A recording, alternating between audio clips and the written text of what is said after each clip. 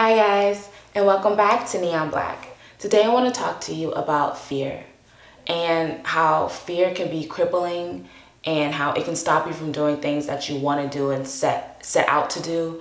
But I'm just here to remind you that fear, we can't let fear stop us. We can't let fear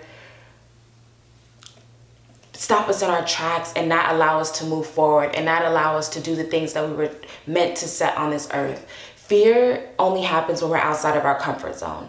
If we're safe, if we're secure, then we're not afraid. We have nothing to be afraid of. We're only afraid of the unknown and of the future.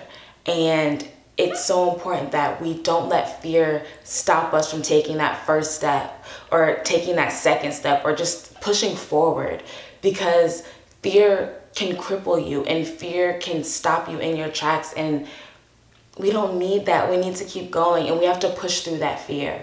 We have to push through those thoughts and that mindset that we can't and that it's scary and so we don't want to do it. We have to push through all of that so that we can make our goals and that we can continue to move forward, because fear only happens outside the comfort zone and growth only happens outside the comfort zone. So let fear drive you and let fear, try to make fear a positive. And if you know it's a little scary, then maybe you're doing the right thing. And don't let fear cripple you.